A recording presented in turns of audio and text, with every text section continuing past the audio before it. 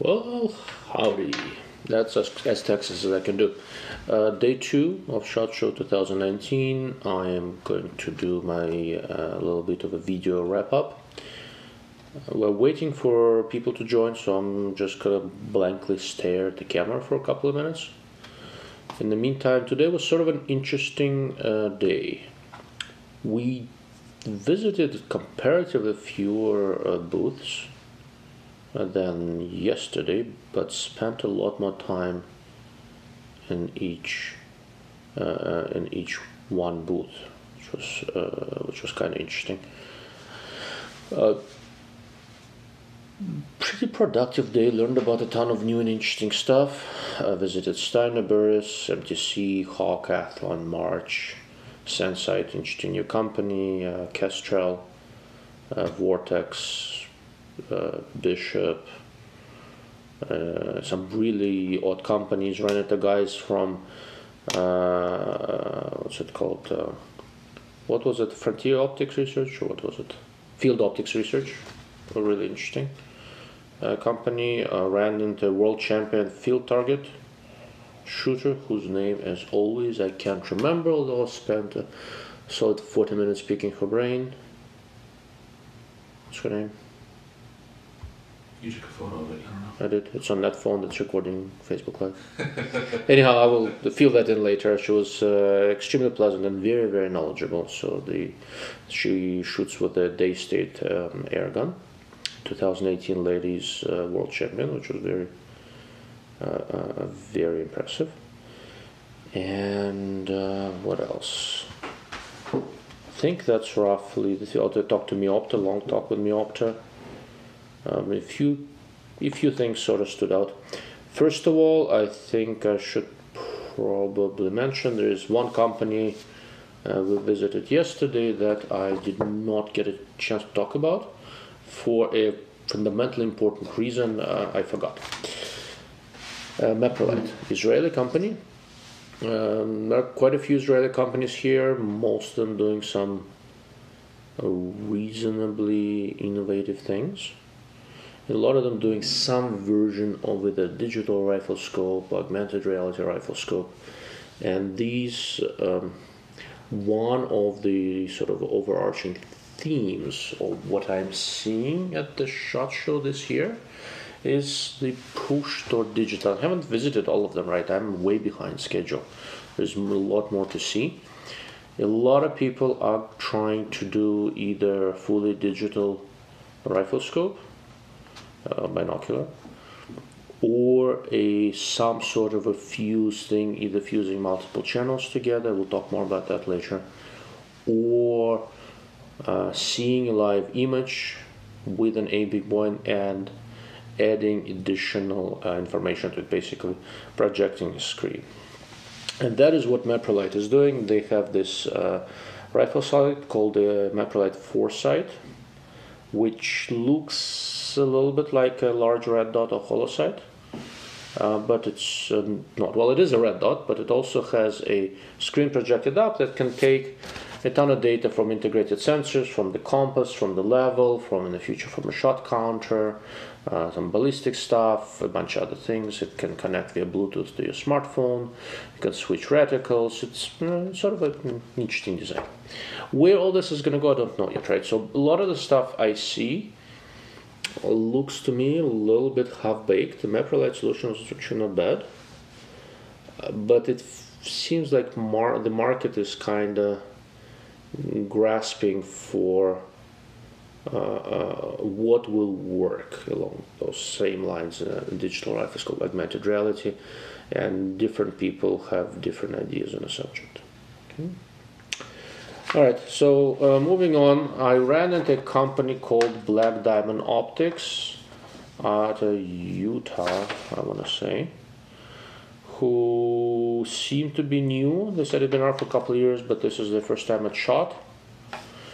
They claim they have European glass built, assembled somewhere in Asia. They wouldn't say where exactly, so somebody doesn't tell you where they assemble it. My basic assumption is it's in China. They had 3 or 4 scopes.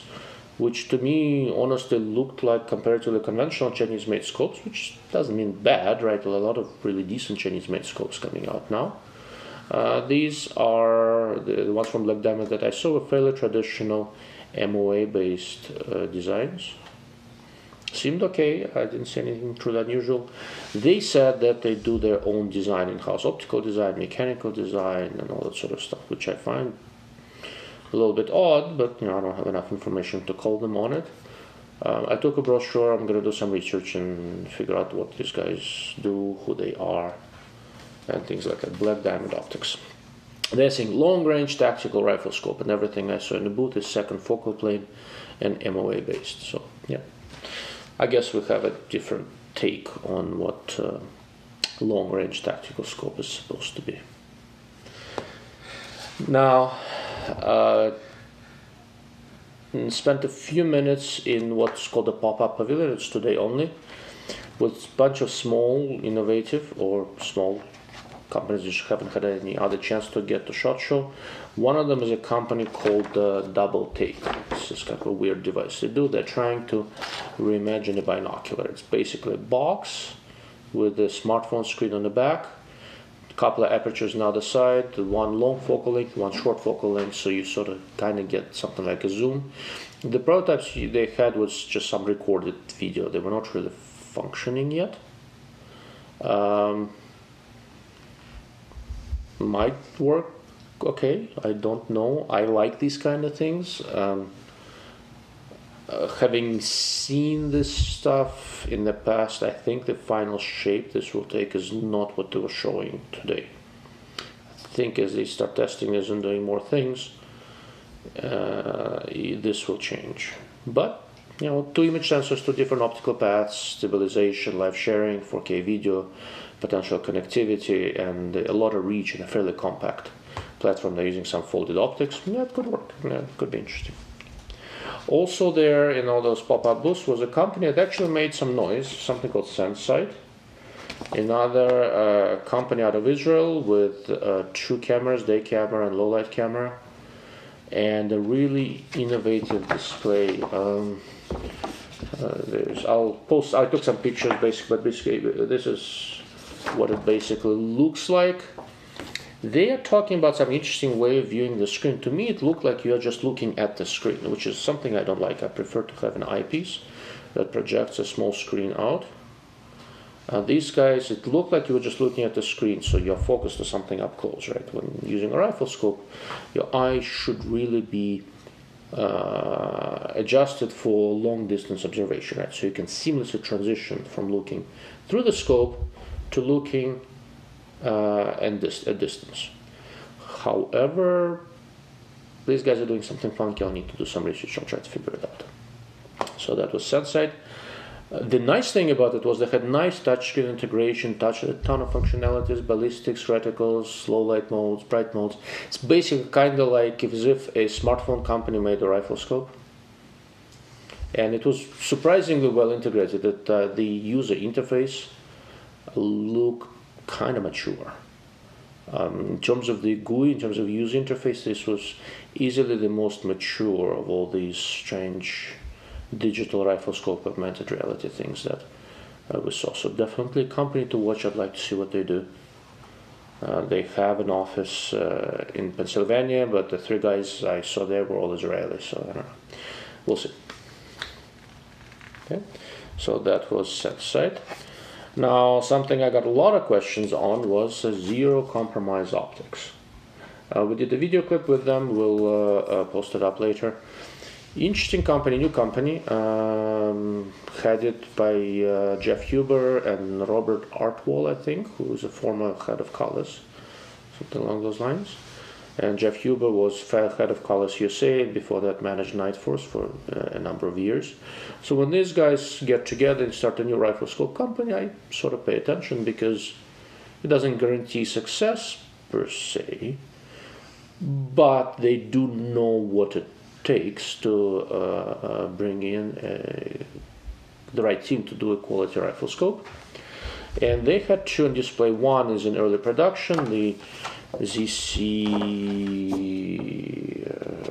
527, so 5 to 27 by 56. Another one is not in production yet. That happens to be the one I'm more interested in, the 4 to 20 by 50. Production turrets, production eyepieces, production mechanics, production optics. They definitely look a lot more mature than they did last year when they were just showing some pre-production prototypes.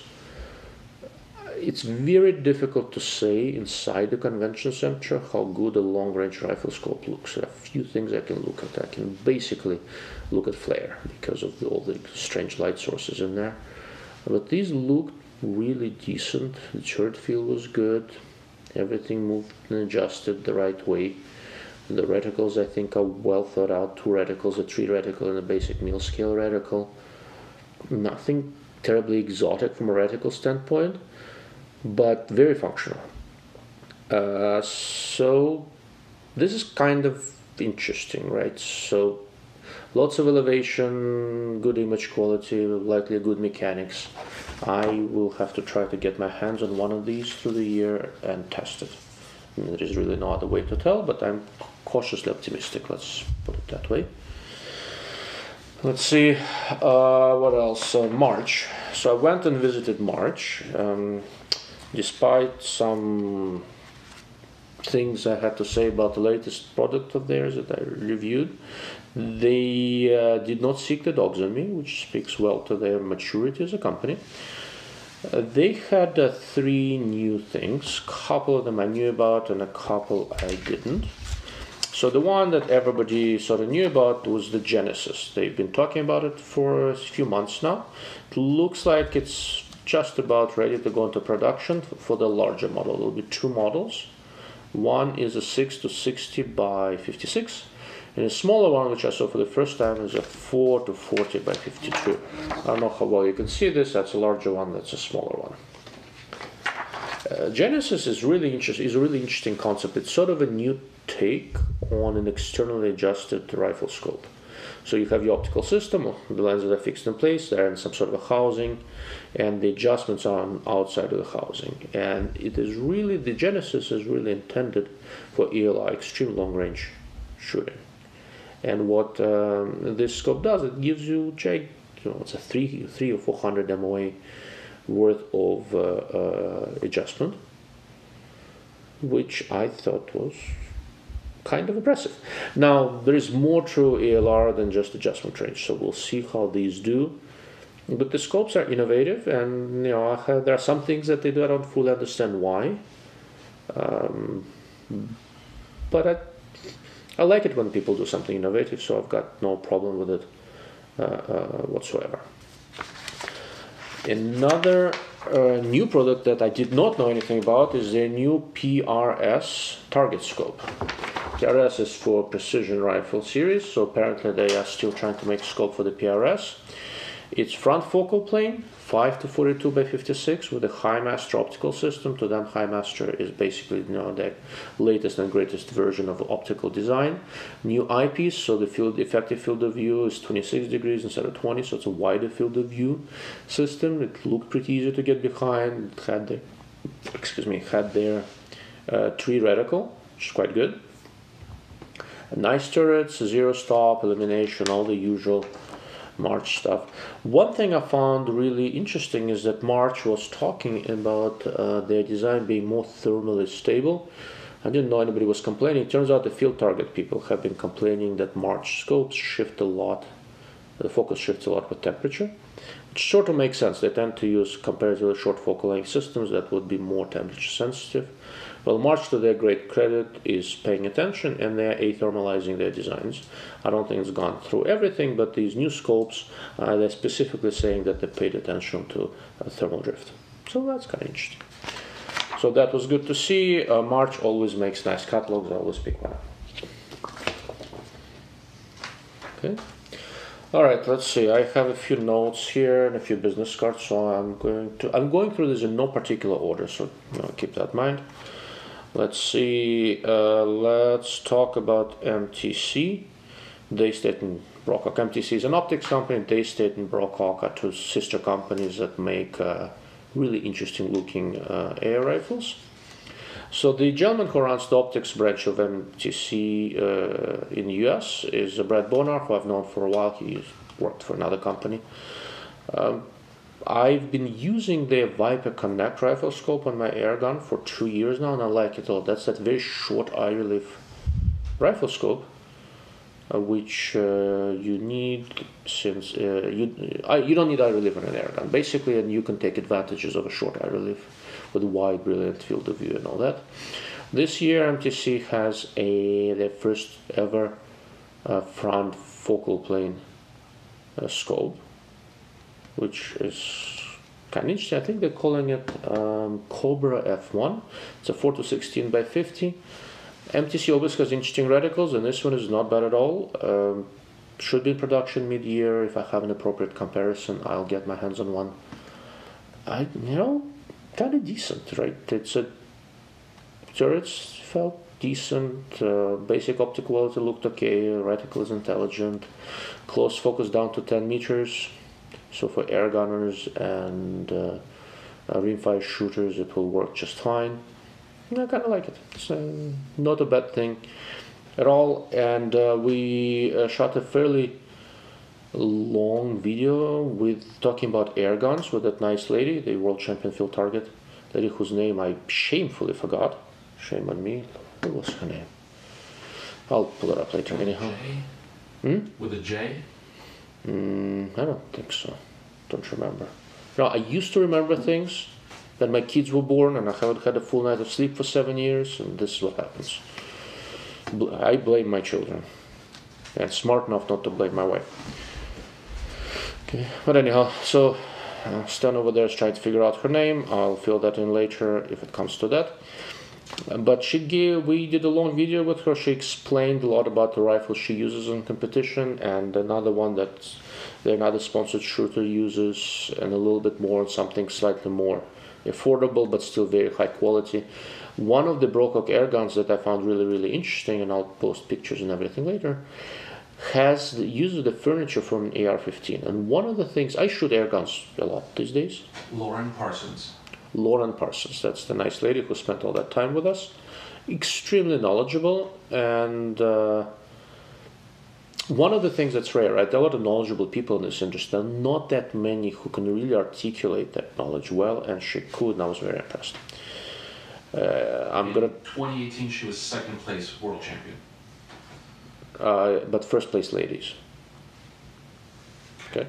But anyhow, thank you, Lauren. It was extremely educational. I'm just sort of getting into air guns, partly because it's an expensive way to shoot, partly because they're very accurate, and partly because they just look cool. Anyhow, so Brocock has an air gun that uses a grip and stock from an AR-15. So one project that I might explore this year, if I can get my hands on it, I think they're having a very hard time keeping it in stock, is getting one, setting it up with the scope, with this reticle and everything similar to what I use on an AR, and see if I can use it as a trainer. Right? It's an inexpensive way to train, and these things are accurate, right? According to Lauren, with her match gun, with that little 22 caliber pellet, she's holding one of my groups at 100 yards. Freaking air gun. That's just impressive. And don't tell me about all the quarter-inch groups that everybody shoots, right? Okay, I'm not gonna go on that tangent. Not today. But anyhow, so that's MTC, Daystate and Brocock. I like them, pleasant people. It was a nice conversation. Then we went over and talked to Hawk. I haven't looked at Hawk scopes for a couple of years. Last one I looked at was the Frontier 1-6, which I liked immensely. It was a really good scope. For $800, it was just awesome. So it appears that they have redesigned the Frontier and Sidewinder line with some front focal plane scopes again, and have some new Frontier binoculars in the $300 to $400 range that looked very respectable. Now with the Frontier, there are front focal plane scopes that look interesting. The optics look a little redesigned. The turrets are a little bit different. The reticles are pretty decent, and they are well priced. So I think I should be looking at Hawk Frontier as competition to Athlon, Ares, BTR, and some other scopes out there coming out These are sort of a new crop of mid-range Chinese-made scopes that are very, very far cry from Chinese-made scopes from just 4 or 5 years ago. They are really respectable. I've been looking at some of them from different makers for a little bit now. They're holding up well, they adjust well, optical quality is decent, and I've seen a few samples here and there, and they look reasonably consistent. So look for a Hawk review at some point during this year comparing to Athlon or something else along those lines. Speaking of Athlon, I did swing by the guys at Athlon. I like them. They push the envelope. I have a lot of appreciation for that. A lot of things that we've been talking about for the last year or two are now getting into production and looking really respectable. The first to mention, I think, is the Kronos of FFP spotter. It's kind of like a Bushnell LMSS. 7 by 242 by 60 with a reticle. A couple of years ago when we started looking at this, I helped them a little bit with the reticle. So I've been playing a little bit with one of the prototypes, and I've been pretty happy with it. It's been robust and reliable. Well, I looked at the production spotters they've got there, and they are looking a little bit better. Some distortion I see with my prototype at the edges has been fixed. My best guess is through better centering and assembly. So I'm going to switch over to the production one and beat it up a little more. I think it's a great field scope because at low power you can use it unsupported, you can use it with just a little more power off of a backpack, and you can still hook it up on to a tripod and use it like a more conventional spotter. I kind of like it. There are the new Kronos binoculars. Couple stand out. One was a high power 15 by 56 binocular for about I think $600-700. Comes with the hard case and all that sort of jazz. There is very little I can tell about the 15 power binocular on the lower floor of the SANS Expo Convention Center. It looked respectable. Binocular in this magnification range is not strictly speaking my cup of tea. This is for open space hunters who do a lot of glassing. So I may not look at this one. I really don't know if I have something to compare it to, maybe. But it looked decent. I'm gonna look for other people who go choose deer hunting or something like that to look at it and then decide. What I probably am going to look into is also Kronos range finding binocular. It's a 10 by 50. Reasonably priced, I think in the $600-700 range as well. I think, don't quote me on it, I need to look it up. It's it's a comparatively simple device, which sort of appeals to me. There are no ballistic computers, calculators, and all that, which I really don't mind. Just a very respectable 10 to 50 binocular with a built-in laser rangefinder that works out to on a human type target 700-800 yards, something like that. Nothing ultra fancy, but the optics look good. Everything was well aligned for the multiple targets inside. It was fairly repeatable. Looked like the beam's pretty tight. I think I'll look at that. I don't look at laser rangefinders too much. I do once in a blue moon. I think I'm gonna look at this one and maybe a couple more that came out this year. And what was it? And lastly, there was a Midas 8 power ultra compact binocular. I don't really see any development happening with this binocular type, which is a shame. I kind of like these. I see a lot of people have one in their range bag, to look at the target from 50 yards, something like that. Alright, so that's Athlon. What else? Kestrel has some sort of a heads-up attachment. You hook it up to a rifle. It reads whatever your wind meter has measured, so you can see it to the side of the rifle without taking your eyes off too much, without moving your head and all that. That looked kind of interesting. And on the other side of the equation, they had a really, really tiny anemometer, little wind meter. A smaller, simpler version of what they make, which I think, comparatively inexpensive, which I think will do well overall. Really tiny, really easy to have with you. That I think that's a move in the right direction. Too many things we make now are bigger than they should be, more complicated than they should be. I have some sort of romantic appreciation toward going back to somewhat simpler devices. Let's see, Vortex. All right, so Vortex is always a long visit. There's a lot to talk about. I've known these guys forever and a day, and they make a ton of stuff. They make a lot of changes, and we have discussions about a lot of potentially upcoming things that I was politely asked not to talk about, since Vortex probably has enough disposable income to send the Predator drone after me. I'm not going to talk about that. That having been said, they are changing a little bit how they introduce products. In the past, they would just show a bunch of up-and-coming stuff at SHOT Show, and then proceed to listen to people rant and rave that's not yet available for the next several months. They decided that they've had enough of that particular type of masochism, and now if they introduce something at SHOT Show, that means that when the dealers who visit them go back home, they can go and place an order. Okay, so there isn't that much new coming out SHOT Show, but I have some insight and several things I'll be introducing through the year, and I think this is going to be a good year for Vortex. They are probably the largest player in the sporting optics world right now, and it's really nice to see that they're still really paying attention to their customer. It's a good thing there. It looks like they're building a lot of things that we've been asking for a little while, I think, and they're coming. Of the things that they did show, most of it has been out already. A couple of things that are important for the Vortex Razor rifle scope. There is now a fixed power, I think 22 power eyepiece for the 85mm Razor. There are Diamondback tactical scopes, which I think they're doing extremely well with. And the basic advantage is that these are budget scopes with a sophisticated reticle. Same one you would be using in your larger Razor rifle scopes. Great trainer scopes. I've been beating one up for a little while now. It's perfectly robust. I'm really happy with it. Razor rifle scopes, Razor Gen 2s are getting a little cheaper, so they are going to compete in that $1,500 to $2,000 price range. Still nice scopes, always have been. So it's going to be interesting now that they're a little bit more affordable.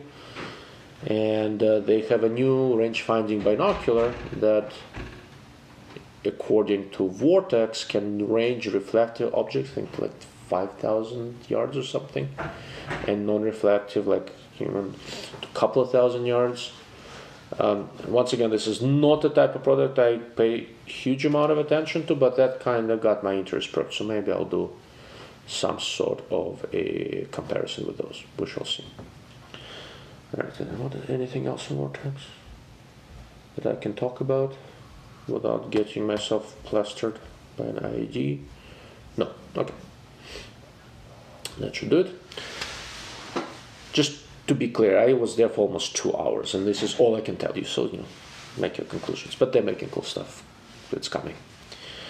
Bishop Ammunition and Guns. So there are two nice ladies who used to serve in the army and somehow have a gun and ammunition business out in California, and presumably not far from Bishop somewhere. Actually, no, they're in Northern California near Sacramento. Bishop is the last name of one of them.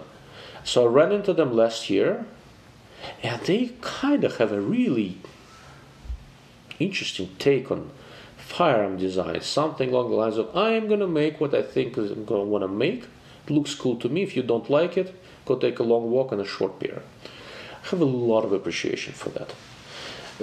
These are they're making cartridges and guns where most people go, I think that's enough. And they're going, no, it's going to be bigger and harder hitting, right? They're doing a ton of really interesting stuff with 458 SOCOM, which I have a soft spot for since I have an AR in chambered for 458 SOCOM. They have a freaking lever gun chambered for 458 SOCOM where they redesigned the bolt gun. It's a controlled feed Marlin based lever gun that the only thing it shares with Marlin is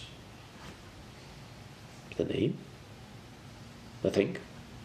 Because Marlin in its current iteration is owned by Remington. Is basically an unapologetic piece of manure.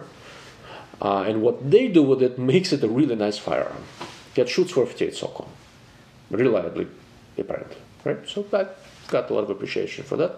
But apparently 458 SOCOM is not big enough. So they came up with this cartridge that's called, I wrote it down, 475 Bishop Short Magnum, which sort of translates to yikes. They shoved this bloody thing into an AR-10, well, LR38 DPMS pattern, large frame AR, and said, yeah, it's 12 pounds. It's 12 pounds for a reason. You don't want it lighter. I'm like, yeah, probably not. It's a 475 caliber solid copper bullet that I think it's like 350 or 400 grain at 2,500 foot per second. Basically, it's a 5,000 foot-pound energy gun. So if you want to take down a T-Rex, that would be your good option. Maybe a little overkill, but okay. And for those who don't want to do it in a semi-auto, meaning don't want to absorb some of the recoil and cycling the action and in the gas system, they make it in a bolt action. For the bolt action rifle, they use their own bench rest action, which looked really nice and comparatively affordable. I told them they should go talk to PRS shooters. That weighs, I think, about 10, 11 pounds, and they've got 2 mercury recoil reducers in stock to make it so that when you fire a shot and it dislocates your shoulder, it wouldn't rip it off, so the next shot you can relocate it, something along those lines. But all jokes aside, I like the stuff they're building because when you hold it, it's heavy, but it's balanced in the right place. And most people who try to go bigger really don't focus too much on getting their guns properly balanced. And I like that. That was pretty cool. All right, that's Bishop. I like them. They have some sort of a scope line that they're planning to introduce. They're not pushing it too much. I think they're changing OEMs or something. So I mostly looked at the gun-related things.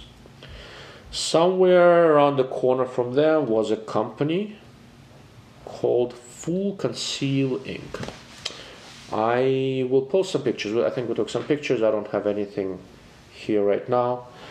So imagine a perfectly good Glock. Imagine a person with too much time on his hand and a hacksaw getting his hands on a perfectly good Glock. So they basically cut off the handle and the trigger guard, right? And then remachine and reattach them in some sort of strategic fashion so that basically, if you imagine a gun, it folds like this, becomes flat so it can fire, you can shove it in your pocket, then you just open it and it's loaded and ready to rock.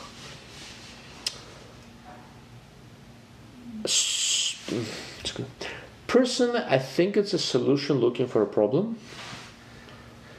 But you gotta give them an A+ for ingenuity. I mean, this is pretty cool. And they did this with the Glock 43, with the Glock 17. And when I stopped cringing from looking at the cut-up freaking Glock, I mean, I kind of have to appreciate the ingenuity. The lockup is real solid when it's reattached. It was kind of interesting. Alright, so that was Full Conceal Inc. Next on my list was Tailhook from Gearhead Works. What a tailhook is we've all seen these kind of a rubberized forearm stabilizer systems, right, that we never put to our shoulders and all that. So imagine a good mechanical engineer got his hand on that thing and said, this is a flimsy piece of excrement. We can make it better. Well, that's what basically tailhook is. They redesigned this whole thing, made it out of metal, made it usable. Unlike the original, you can actually use it as a forearm stabilizer system. They had some really nice guns sitting there, various bolt-action pistols and AR pistols and all that. Kind of liked it. I think that's a good interpretation of the problem. Right. As we were rushing to our next visit, we ran into a company called Field Optics Research, and there we met Kyle. What can I tell you about Kyle? Kyle does pull-ups on a 4-pound carbon fiber tripod. We took a video of it. We'll post it. You'll see it. But what really got my attention, once again, you'll see it in the video, is that they're kind of approaching this in an innovative manner. And the setup I saw is probably half the price of RRS. Is it as good? I don't know. It looked good to me. I think it was well made. It looked to be well priced. The guys know what they're doing. They're enthusiasts. They're hunters. It's worth looking into. I'm going to try to look at one of their leveling heads and see how well it works. Okay, let's see. And oh yeah, almost forgot. Then we went and spent some time with Burris and Steiner. So what we saw at Steiner was officially the coolest thing we saw at the shot that I can tell you about. These guys have managed to fuse a red dot sight with a thermal rifle scope. So basically have an overlay of an image from a thermal camera with a red dot sight. So for low light situations, CQB and all that, I think that will kick ass. I had two of them there. I think they're very close to production. It's not going to be cheap, probably a few grand. I'll figure out the exact pricing, and I'll figure out how I can get one for extended T&E. I think there is a pig in Texas with its name on it. The site is called CQT, and this is what it looks like. Really interesting. I'll talk more about it. Somewhere a decade or a little more than a decade ago, I worked for one of the large defense contractors on fused weapon sights for the military, which were tens of thousands of dollars at the time. And any consumer caught with it would be shot on sight. And now I think this is going to hit the market, be consumer ready. This is really cool. I was really impressed. Aside from that, with Steiner, so I finally was able to see their M8, the 1:8x24 rifle scope. Unfortunately, the one I saw was a second focal plane. That was originally supposed to be FFP, but something went awry. I hope they'll go back to that. It looked well made. I think the turret's a little too big for that scope. And honestly, with the 1:8, I really prefer front focal plane designs. The M7 4-28x56 rifle scope looked really good. So there was the standard version and the one with IFS, the integrated firing solution. Both looked very respectable. One of them had the Gen 2 MSR reticle, which I like. The IFS has a screen projected to the top third of the field of view that gives you all sorts of useful data that can be piped in from an external device like a laser edge finder or something like that. And it also tracks what's happening with the turrets. It tells you how many clicks away from the firing solution you are, and a bunch of other things. I thought it was pretty well done, to be honest with you. I am not real gadgety with stuff like this. I think we overdo it, but this is not bad. It's right there, right in the scope. You can see it. I think that was useful. Looked at their R1X red dot sight, but I've already seen it when I visited Burris, which looked very respectable, and two new Steiner prism sights, 432 and 332. Looked to be good optics, good field of view. Excuse me, possibly something for me to look at. Walking over to the Burris side, I didn't spend enough time. I had another meeting to run to, but the XTR3 scopes are looking excellent. What they had, they were basically production scopes, and they looked quite good. I think these will cause some problems for a lot of people in the $1,500–1,600 range. That's at the top of my list of scopes to test through 2019. Let's see, what else? No idea who these people are, Don't know. Alright, last but not least, Meopta. So I can tell you less about what Meopta is planning than I can tell you about what Vortex is planning, but I spent about as much time at Meopta as I did at Vortex. Meopta is a new company. They hired a couple of key people for the Meopta US. They look to have the support of the owners of Meopta. Meopta is a Czech company, but the owners are American. They live in New York. Meopta USA is in Tampa, Florida. So two manufacturing facilities, Czech Republic and US. All of the current sporting optics from Meopta are made in the Czech Republic, including the new Optica 6 product line, which is a couple of binoculars and several rifle scopes. Rifle scopes are priced in the $400 to $900 range, I think. And the binocular is $300. It's $300 for a Czech-made, European-made binocular, which looked quite respectable. I think Meopta is basically planning to put a lot of pricing pressure on competition. Optomechanica, their products have always been good. They just need a little bit more direction from a product design standpoint. And it looks like they are getting it now. So I'm very bullish on the future of Meopta in the next year or two. I'll talk more about Optica 6 scopes as we go along. It's a good lineup of second focal plane and front focal plane scopes. They looked very solid, and they looked to be exceedingly good for the money.